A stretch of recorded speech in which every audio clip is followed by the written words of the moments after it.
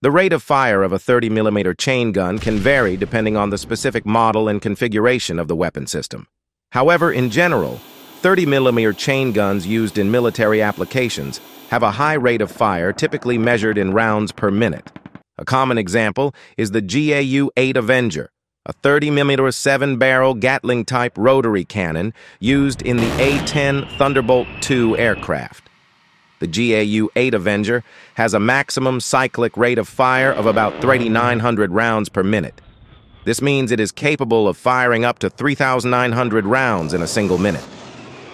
The MK-44 Bushmaster II, another 30mm chain gun, typically has a rate of fire ranging from 200 to 400 RPM, depending on the specific configuration.